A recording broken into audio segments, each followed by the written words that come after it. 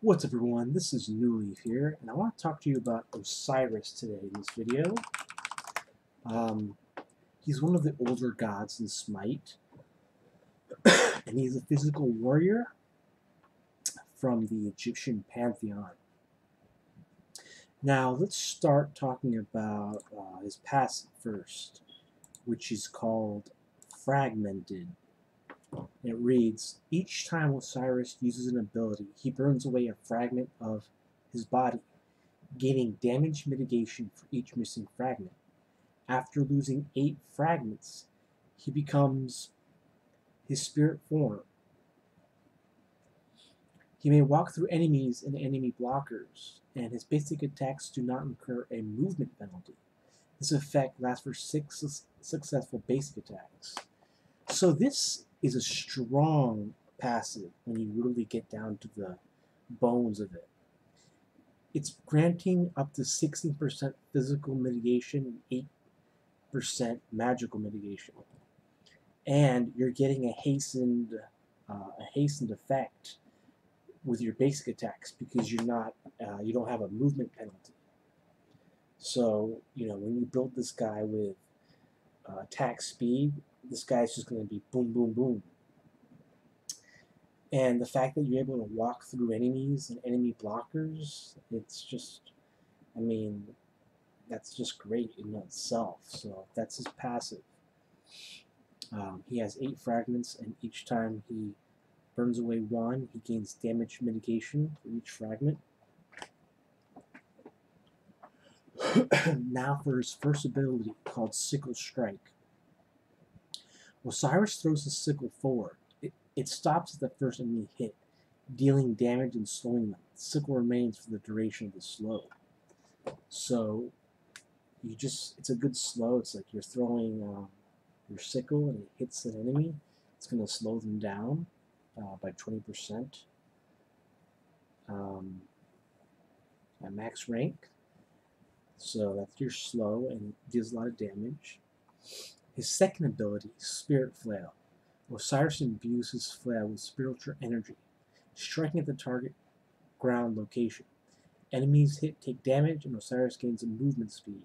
If an enemy is under the effect of Sickle Strike, the target slow is increased in power and duration.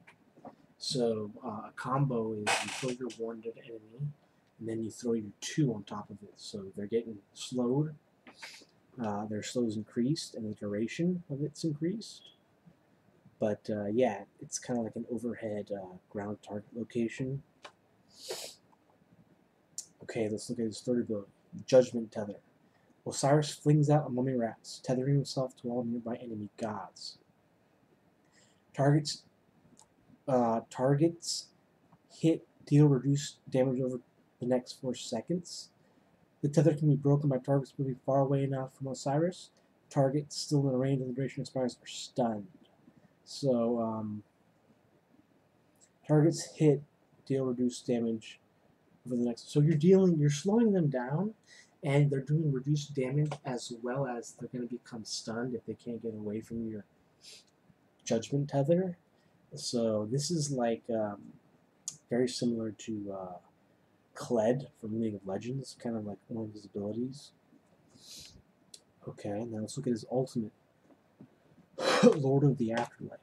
Osiris sheds any remaining fragments, gaining the benefit of his passive, and leaps forward.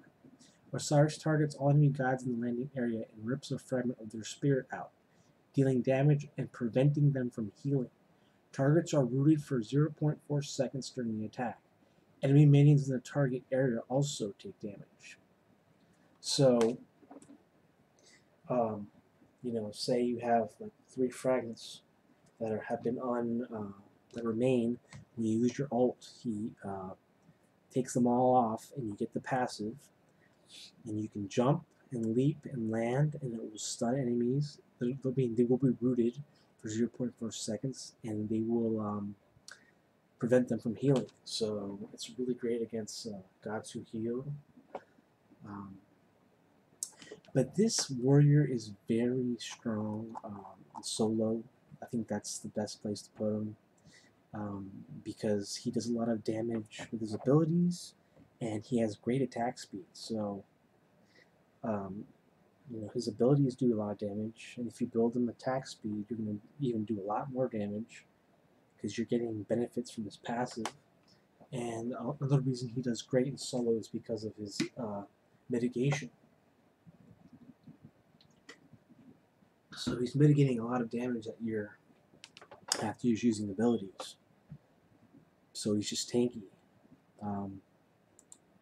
As you can see in this video, I was able to pretty much destroy Odin in my lane. And in the game, I was just going around getting in people's faces because I could. You can build them attack speed, or you can build them ability, or mixed. Just depends on what your style is and what you're up against. But I hope you learned something about Osiris in this video and enjoy the rest of it. Please watch it if you want to see how to play him, and hopefully you learn something. Thank you guys for watching. Don't forget to like, comment, and subscribe, and I'll see you in the next